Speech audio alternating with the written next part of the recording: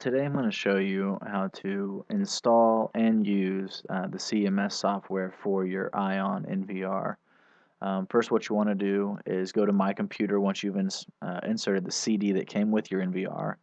Okay, open it up and you'll see the Ion NVR and guides, and then you'll see the general CMS tool. Open that application, and that will prompt you to just go ahead and install the application. Have a pop-up, just select English, just click next. You can select a different file, but just click next, and it's going to install the software right there. Just click finish, select your language. English is what I'm going to choose, and then by default there's no password unless you set one later down the road, which you are more than welcome to do so. Just be sure and put it in there for future reference, but for now we're just going to go ahead and click OK. As you can see, you can maximize the screen. I have a few things in here I'm going to go ahead and delete out of there so I can show you what it's like to add everything. So I'm going to go into Device Manager here and just delete all this real quick.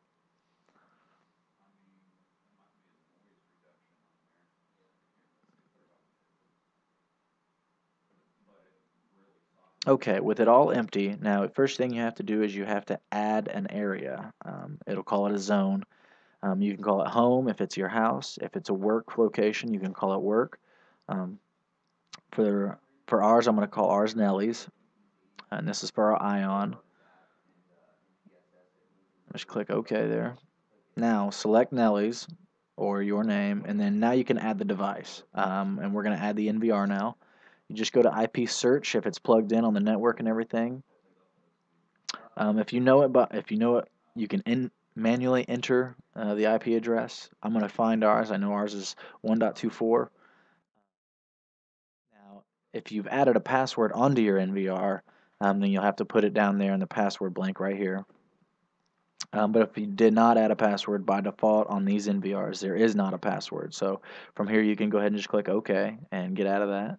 In the upper left hand corner, it should appear with your IP address. You can double click that and you'll see all your cameras. On mine I only have 2 cameras installed, and so you can just drag and drop. So I'm just going to drag them both and drop. You see that green line that's around that frame right there? That's just showing you that that frame's the one that's selected. So you can actually double click the cameras, and if that green frame's around one of those, that's where the camera will go. But you can double click on the screen once they're on there, and it'll maximize the screen and show you the entire thing. Show you on the first camera as well. Alright. Now what I'm going to show you is playback options on this software. What you'll do is you'll select your device, which is the Ion NVR, and select what camera you want to view the playback option on. I'm going to select camera 2 for now. I'll show you camera 1 in just a moment. And then the time frame, when you want to begin and end, it's already selected for me of when I've recorded. So I'm going to go ahead and just double click that, and you'll see a fire that pops up at the bottom. And as you can see, double click that and the screen pops up. Now you can search and try to find some moving objects here. There's a car. Go ahead and pause it for you.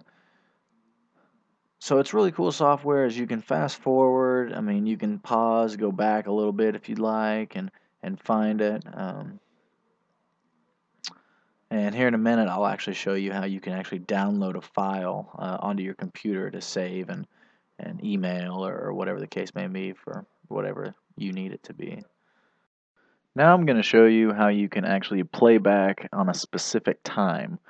You just hit the by time instead, select your camera, camera 1, add, and I do the synchronization, so it kind of syncs up both cameras, and just you hit search down there and it'll find the time that you've recorded in the last 24 hours. So then you can just go down. It's got the minute bar there at the top, and it's got the hour bar there on the bottom. So you can select between, you know, say 7 and 8 or 8 and 9, and then select down to the minute of what you want to record.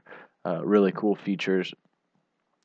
Just because, you know, you can narrow down if you think something happened between a certain time, then it's pretty easy to narrow down what that is.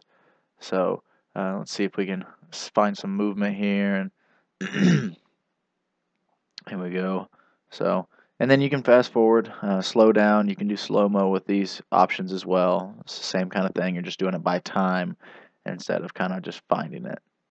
Now, I want to show you how to download a file. Just click download and it'll ask you to select one. And don't just highlight it, that won't select it. You got to check the box there on the far left by the number 1. So just check that box, hit download. It'll give you the record type option, AVI or H.264. And you can browse for a file or a folder you want to save it to. Just select that and then just hit OK. I'm not going to do it. There's nothing I need to save, but it's really easy. It'll save it to a file. So X out of there. Now what I'm going to show you is I'll actually show you how you can add different devices to this CMS software. It's actually pretty cool. It'll support other iServe products that we offer as well. I'm going to show you our hybrid. We'll call it an iServe hybrid.